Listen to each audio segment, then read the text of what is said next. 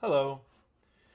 A couple of days ago, me and my friend were listening to a song called Recursion Man.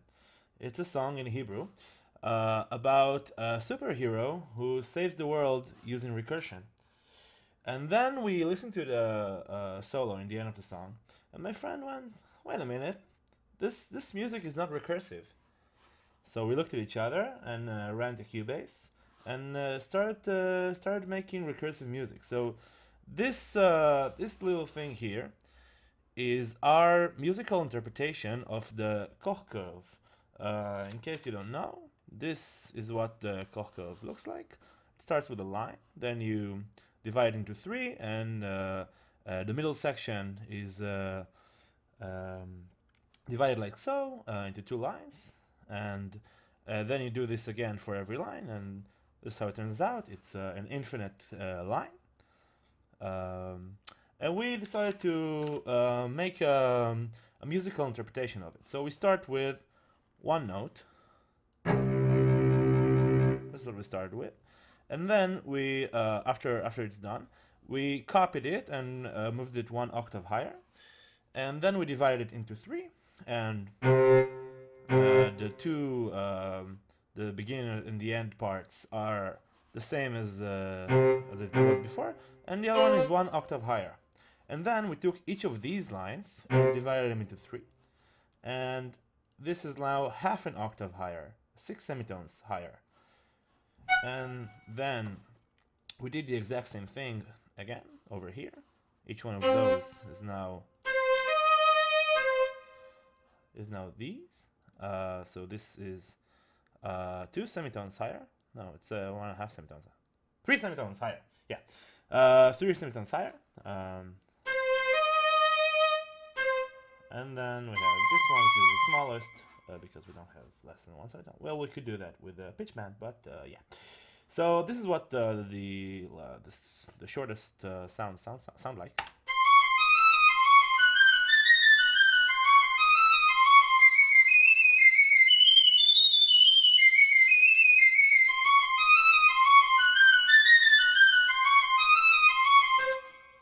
Okay, of course it goes like that again.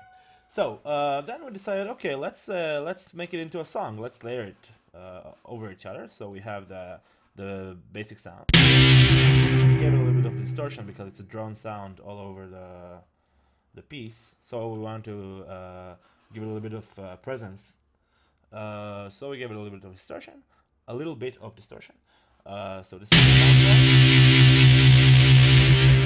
And then we have the second layer, which is the thirds and ninths and 27ths, and so on and so forth.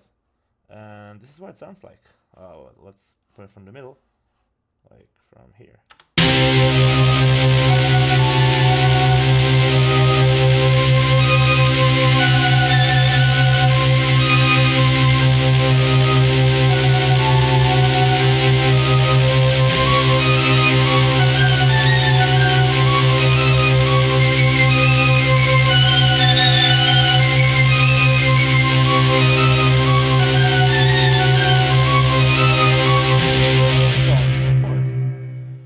So then we decided like to give it a little bit of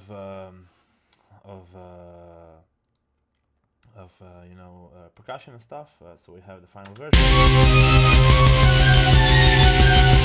And you can find that on SoundCloud. Yeah. So basically, then we looked at like that thing. Said, wait a minute, this looks a whole lot like Sierpinski's triangle. And then again we looked at each other and we came up with this. Now this unfortunately cannot be done because the big one, it's too big. Like this is the lowest sound we have.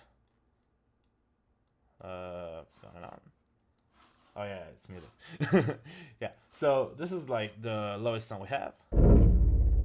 This tone doesn't exist, and this is the highest tone we have. This one doesn't exist. So we couldn't do this, so we did that. You already heard it, let's hear it again.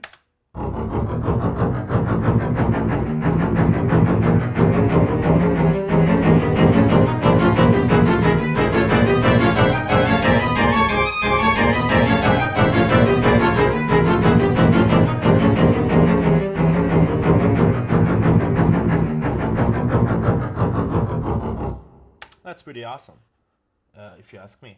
So you can download both of these from SoundCloud. They're pretty awesome. And if you want to check out the friend whom I made it with, you can go to his YouTube channel. I'll put a link on the screen and in the description. He has some pretty neat stuff there, like a platform game made out of Game of Life and stuff like that. It's pretty cool. So we'll end this video with listening to the final product of the Koch thing. And thank you for watching, and goodbye.